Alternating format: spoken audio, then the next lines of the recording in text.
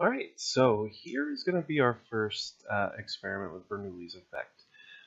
The way this is going to work is I'm going to show you two different experiments that you can do at home with a quick instructional video of how to do it, and then I'm going to go over a little bit of a physics concept in a third video that should follow.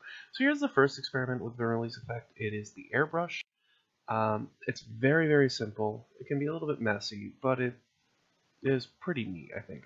What you're going to need are scissors, straws, paint, and a canvas. I put them in quotes because my paint is actually just blue powdered juice, and my canvas is actually just paper towels. I'm going through the basics of how to make this. I would expect you guys to be a lot more creative in trying to figure out what you can do with this. Alright, so the general game plan is you're actually just going to cut one straw short. This straw is going to go into the paint, the short straw that is. Just put it right into a small cup with paint. The longer straw, you're going to blow over the top of that short one. This will make a little bit more sense in the next part. I'll show you how this all comes together. So here's the quick deal. What we're going to do is we're going to take a straw. We took another straw that I cut short. And all we're doing is we're going to put this straw into our paint, right? Either Kool-Aid, Gatorade, or water with food coloring, or anything else you want.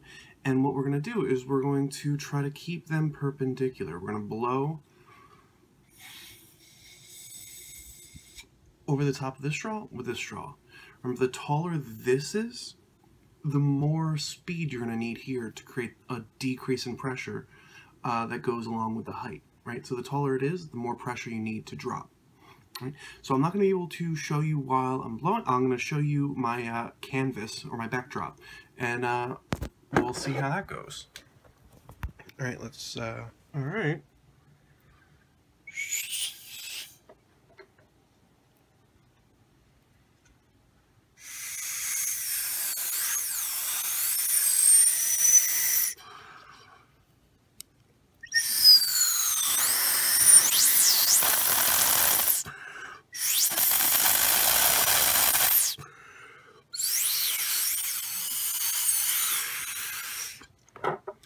Alright, so not overly impressive, but I did make a mess.